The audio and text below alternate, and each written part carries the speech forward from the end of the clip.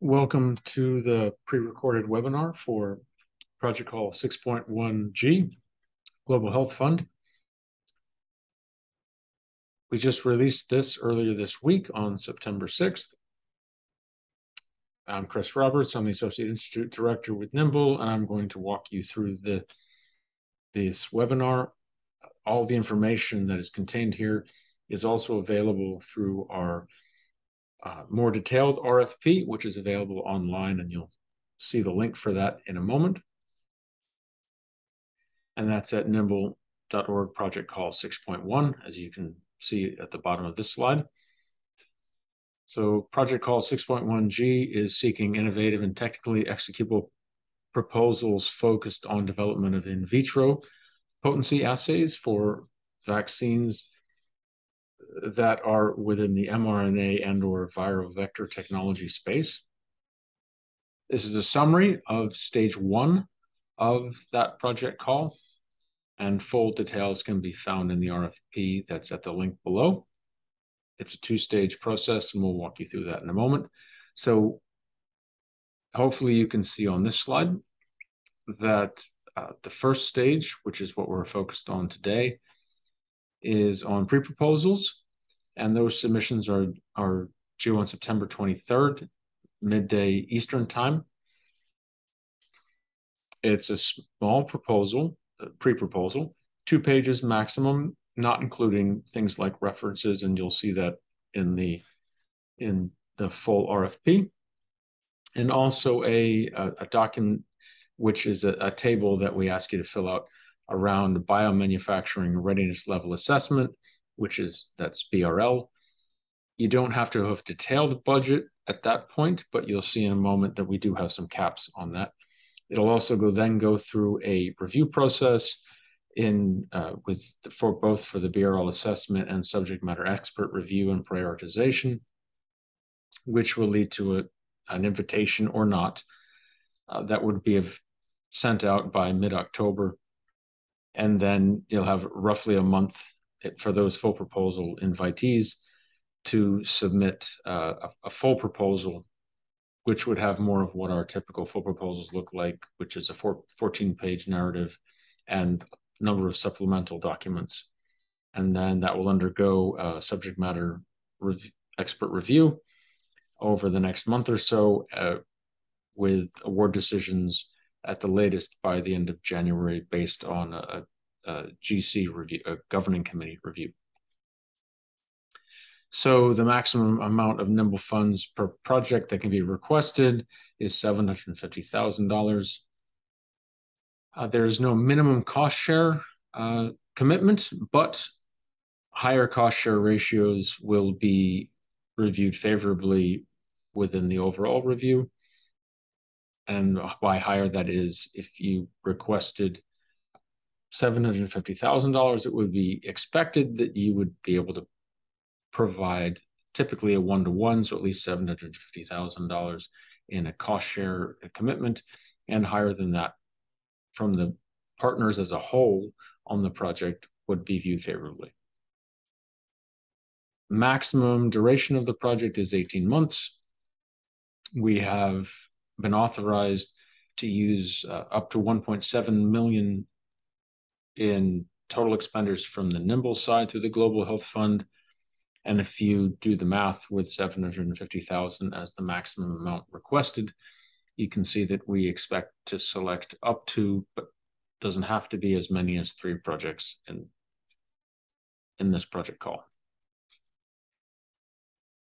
So the lead proposer for any particular pre-proposal submission must be an individual from a NIMBLE member organization in good standing or a federal employee. You do not have to have identified all of your team members at the pre-proposal phase, but if you have done so, that is certainly encouraged. And if that also brings in new NIMBLE members, that would be fine. And they do not have to actually be NIMBLE members at the time. They could be just prospective new members at the time of a pre-proposal submission. But the lead proposer, the one who submits the proposal, must be a NIMBLE member. At the full proposal stage, you will have to have locked down that all of those participants on the project are Nimble members and or from federal agencies. And there are additional details in the RFP that indicate how you can document that. No budget or cost share details need to be locked down at the pre-proposal stage, but at the full proposal stage, that will have to have been detailed and meet all the requirements that are in the RFP. In terms of partners, proposals for this particular project call can be single organizations if you have the capability to meet the needs of the project call within a single organization. That is acceptable for this one, but it's also encouraged that if there are teams of members, partners, that would be able to bring the relevant expertise to achieve the project goals, then that's highly encouraged. Inclusion of Tier 3 industry members is also highly encouraged, as it is in all of our project calls. If for some reason there's no need to include a Tier 3 industry member, that at a full proposal stage, that is something that needs to be documented. And we have templates that are available through the RFP website, and you can see those there through Appendix H. There are two topic areas. It's listed again in the RFP, but I'll call them out. So it's potency assays for mRNA-based vaccines and potency assays for viral vector-based vaccines. If the technical area that you're focused on happens to address both, that's certainly possible that you can call out that in your initial submission, and you do have the option of indicating that your technology would address both areas. So Nimble Biomanufacturing Readiness Levels, BRL, it's a combination of readiness of the technology and the ability to use it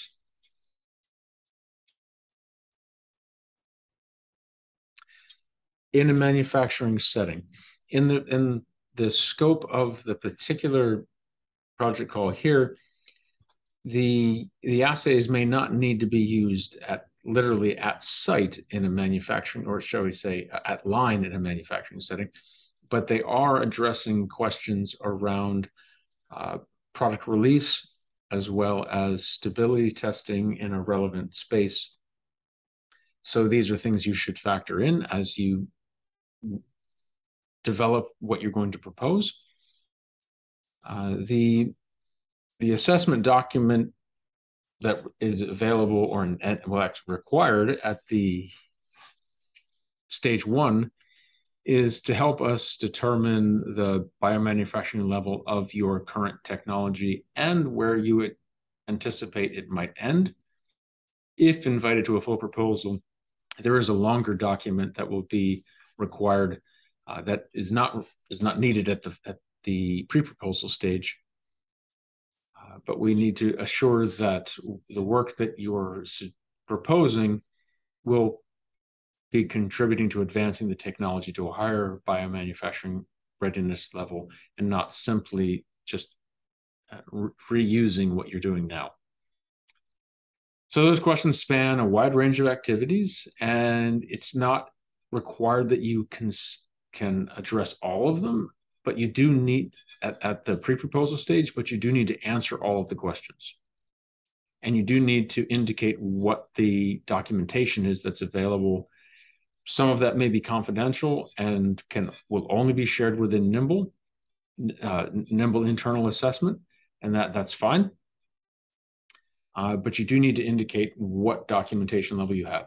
As a simple example, if you answer to a question yes and say we have effectively internally the information, but we won't share it, that is equivalent to saying no. So you need to at least be able to say that you will share with us what the information is, and we will keep it under Nimble confidentiality rules and assess it internally. And you must use the Nimble template that was provided at the RFP website for that submission, you do not have it is not acceptable for you to use a different way of documenting what your BRL level is.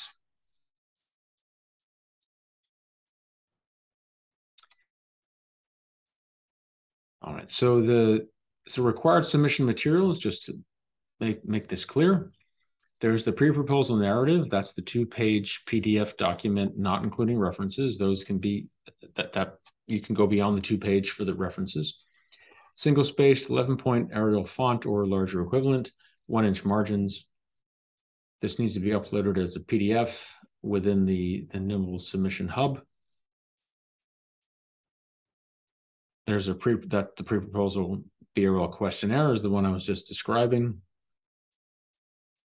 You need to cite the relevant evidence. And again, it can be internal, it can be public domain, whatever is relevant for you.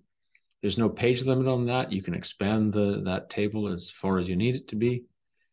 And we may request copies of the evidence if needed for assessment, and that will be under relatively short timelines, usually within 1 to 2 business days, because we're on a rather short timeline when you look at the overall timeline for making invitations to full proposals.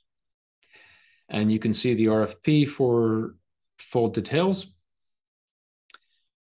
If you do not submit both the narrative within the compliant limits and the BRL questionnaire, that will be considered non-compliant and you won't be considered further.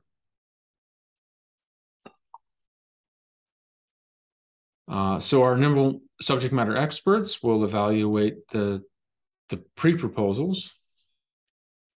Some apologies that you use the term concept in this slide. And the evaluation criteria, effectively these 5 on the screen. So you need to address the topic problem that we posed in section 6. You need to indicate an awareness of existing solutions so that you're not being redundant. You need to provide evidence that you have existing expertise and infrastructure for the project partners or individual partner to achieve the goal of the proposed work. I'll call that one out. If your approach is to say that you would develop your expertise over the time of the project to be able to do it, that is not within scope. That would not meet the need. That would be a lower BRL, and you need to already be ready to implement on the work essentially when the project is kicked off. And you need to have a clear value proposition for your team as well in the broader Nimble community or the biopharmaceutical manufacturing industry and the global health market. Just to keep in mind that this is under the Global Health Fund. So it is also focused on realizing that these are going to be applicable to a larger community.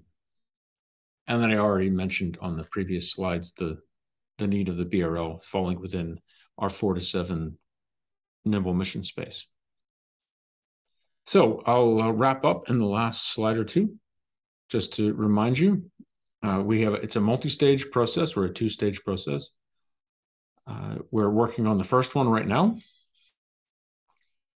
And for those who are invited to a full proposal, this webinar does not cover that. The RFP does cover all of those details if you are thinking ahead.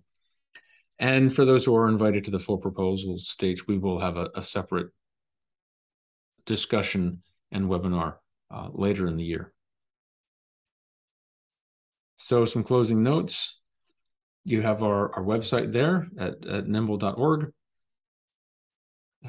We're already developing frequently asked questions or FAQ from this first stage, and we will update it periodically at the website that for this particular project call. If you do have questions along the way, please email us at projectcalls@nimble.org. If you have any individual contacts that you're used to dealing with, that's fine to CC them as well. But please make sure you use the projectcalls@nimble.org because that one's monitored by a larger group and we'll make sure we have a more rapid response for your questions. Thank you, and we look forward to your submissions. Please send us your questions along the way.